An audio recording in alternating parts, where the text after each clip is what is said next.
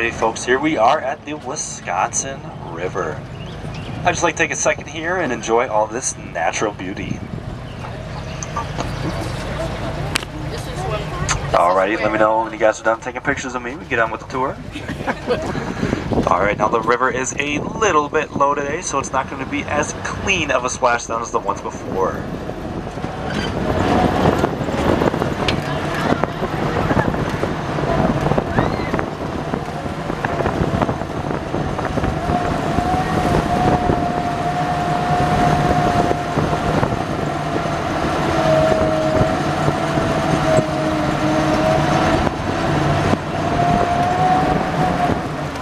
Alrighty folks, here we are in the Wisconsin River. Now if you guys look up ahead and kind of to the left right here, this is our first freestanding rock formation of the trip. This is known as Lone Rock. Lone Rock got its name, well, because it's as lonely as I am. No, I'm just kidding. It's got its name from a man named H.H. Bennett. Now, H.H. Bennett used to ride his little wooden canoe up and down the Wisconsin River here, and he was the very first person to take pictures of these freestanding rocks, giving him the rights to name them. He named this Lone Rock because it's the last freestanding rock on the Wisconsin River. If you guys look down the Wisconsin River there, you will see what it looks like until it flows into the Mississippi.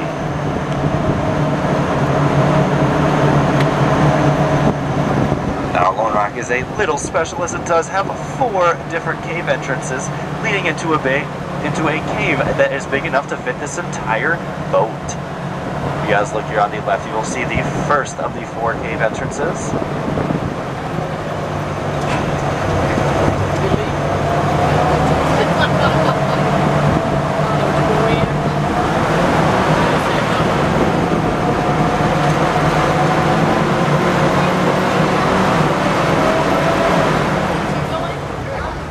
Alrighty folks, now coming up here on our left hand side is the second cave entrance. Now get your cameras ready because you will be able to see straight through this whole entire one. You'll be able to see a little bell shape as we go by. Alrighty, there you can see that little bell shape. Goes by pretty quick.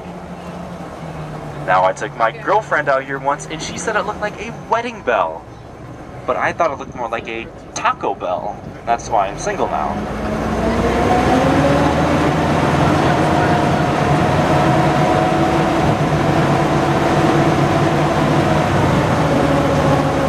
Alright, if you look to the left again, you will see the third cave entrance, which is actually the biggest of the 4 cave entrances.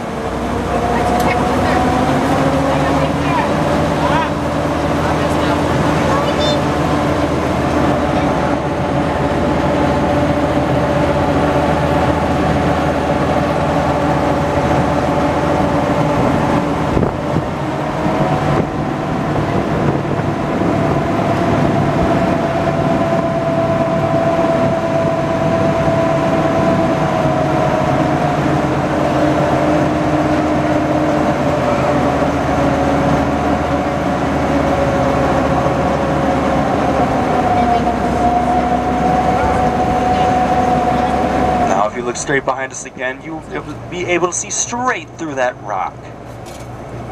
Now, based on what you see, I will be able to tell a little bit about your personality. Now, if you see a teardrop, you may be sad. If you see a Hershey's Kiss, you may be looking for love. If you see a Dorito like I do, you might be a little hungry. If you see a poop emoji, well, you might be having a bad day. Now, if you don't see any of those things, folks, that's totally fine. You can still go home and say you looked out the rear end of a duck.